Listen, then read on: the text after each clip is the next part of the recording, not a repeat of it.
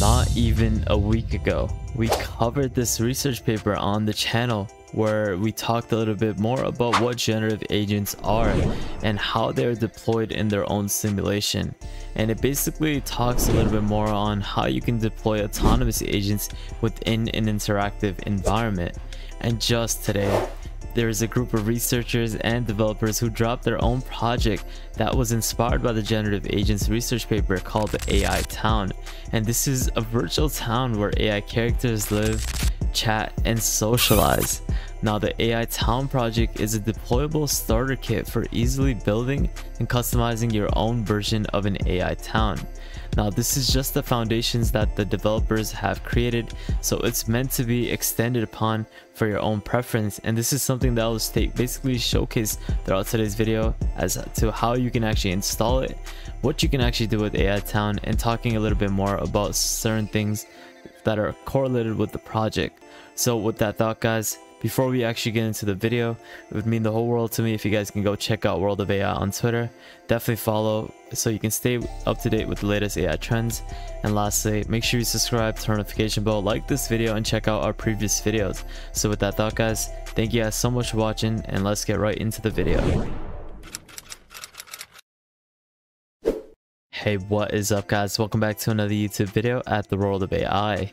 As we talked about at the start, AI Town was actually a deployable starter kit for creating virtual towns inhabited by AI characters. Now, this is the primary objective of this project, as it offers developers a foundational framework to build and customize their own versions of AI towns. Now, these towns are interactive environments where these characters can basically chat, socialize, and engage in different types of conversations while simultaneously working with their daily activities. You can see certain people are walking, farming, you have a well, cutting down trees. I don't know, I'm not too sure about the trees, but you have trees and you have different activities within this virtual environment. And if you just click on a random character, for example, Stella, she has her past conversations recorded in terms of how long you had this web page open, but you can see they're simultaneously working, having different chats as the agents are operating within this environment. And this is something that I'll showcase throughout this video as to how you can install it locally and how you can develop your own virtual town with the framework that AI Town has created.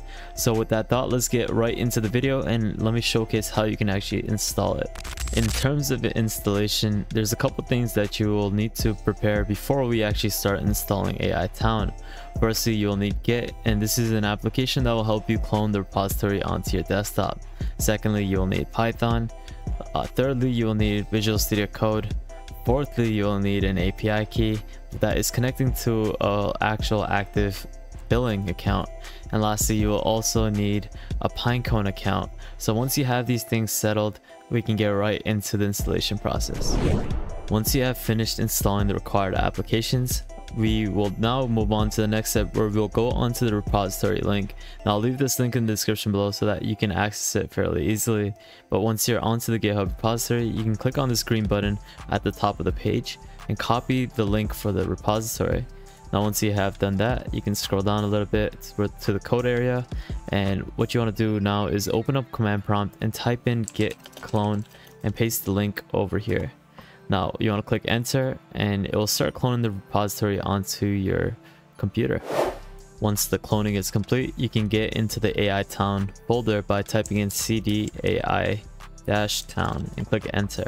Once you're in the AI Town folder, you can start installing the requirements that are needed for this application by typing and pasting this command into the command prompt and click enter. Now, it will start installing the requirements for the application, so this might take a couple seconds, but once it is done, I'll be right back.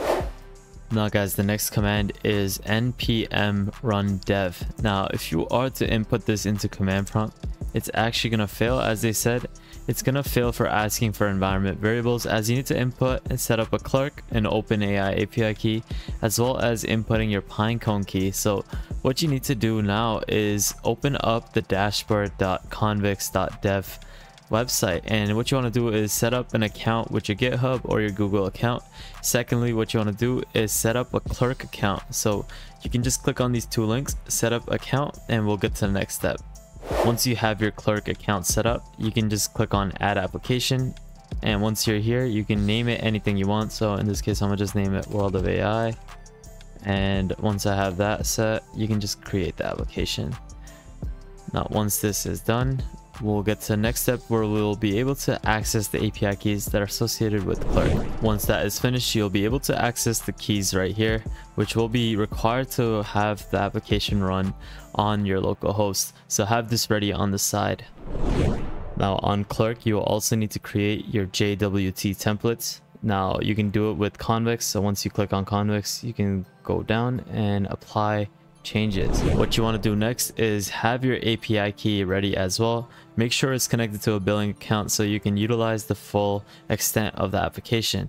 Now in this case, have this ready, create your key so it's basically ready to input it into your .m file. The next step revolves around setting up your Pinecone account. So what you want to do is click on this link and make an account. It's easy and it's free to do so. So once you have done that, you can get onto this page where it'll talk about the indexes, and this is where we're going to actually create the index. Now click on this and give it a name, whatever you want it. Type in the dimension, 1536 as they stated over here, and you want to create this index with the same presets that it gave it. Now you will need the environment over here, and now you will need to also create an API key. Now you don't need to connect this or anything, so don't worry about this. But over here in terms of the API key, you can create an API key, name it World of AI or whatever you wanted to name it with the project. I'm just name it World of AI so it's easy for me to track, and have this ready in the meantime. Moving on to the next step, we'll open up Visual Studio Code, and this is where we open up the folder of AI Town. So select this folder, then go on to .env.local, and this is where we're gonna paste the actual Clerk API keys. So in this case, they have it ready for us. So you just copy the Clerk, set up the Clerk account, go back onto Visual Studio Code, remove and input your secret key and your publishable key over here. So now that I've finished this, you can just click save, and you're basically ready to now go to the next step. Now, once you have finished installing the requirements, what you need to do next is add the secrets to the Convex dashboard. And this is by copying this link and pasting it into your command prompt. Now, we can see over here, it says to set up, run the npx convex dev command. So I pasted that into the command prompt, and it's asking me a couple questions: device name, what device you are on, and open in browser. So I'm going to type in yes. Now it will now start opening the environment for the Convex dashboard on my browser over here. Now you can click confirm, and once that is done, you're all set. So now you can start inputting the different API keys that are needed over here. Now if you had to refresh the Convex dashboard, you'll notice that there is an AI Town file over here, and this is where the project has been now confirmed to this Convex dashboard. Now this is where you're gonna input the different API keys and environments, which I'll show once this finishes loading, because it takes a while loading this application. So you want to keep this in mind as you're running the Convex dashboard. Now, once it has finally loaded up, you can click on settings, and this is where you're going to input your different variables for the environment. So what you want to do is go back onto the repository, copy the different codes that are here. So for your OpenAI key, API key, you can go back onto Convex, type in the name, and then paste the API key from your OpenAI account. Now, once that is done, you do that for each and every one of them. Now, guys, for the next step, we're going to set up the Clerk issue URL, and this is where we actually created the JWT template. So you want to click on the JWT template, click on the Convex environment or the template that we created, copy the JWKS endpoint, and go back onto Convex, and then paste this value over here, and then click create. Now once that is done, you can do the same thing for the Pinecone. You just go on Pinecone, it's fairly easy, copy your API key that you created, copy the environment, and paste it into the the desired places. So the name goes here, which you can copy over here. The names will be all of these, and the API keys are the things that you generated. Now, in terms of the index name, you need to make sure that you input the correct index name, and this is the one that you just created. So in this case, I named mine World of AI, and this is the dimension thing that we talked about at the start, and you input that as your value. So I have this as World of AI. So once you have all this set up, you're basically ready to start running the application. Now that we have set all the variables, you can just run the code, and it will then prompt you to your local host in which you can access AI Town. And you can see over here, you can do many different things, see all the different types of agents that are in the virtual environment, and you can see that they're chatting, doing different things that we talked about at the start of the video. Now, before we actually end off, I want to talk a little bit more about the architecture of this project. Now, there's three key components for it. Firstly, it's the simulation engine. Secondly is the AI character models. Lastly is the interactive framework. Now, the simulation engine is basically providing the whole application, as well as the AI agents within the environment, a way to interact, move, and perform various actions. Now, in terms of the AI character models, there's different AI agents that are generated using different types of language models. Now, in this case, we utilize OpenAI GPT models to help you create the agents. So this is how the AI character models are developed. Now, lastly, for the key component, we have the interaction framework, and this is used to manage the different interactions between AI characters. And through these three key components, you're able to see the functionality of AI Town.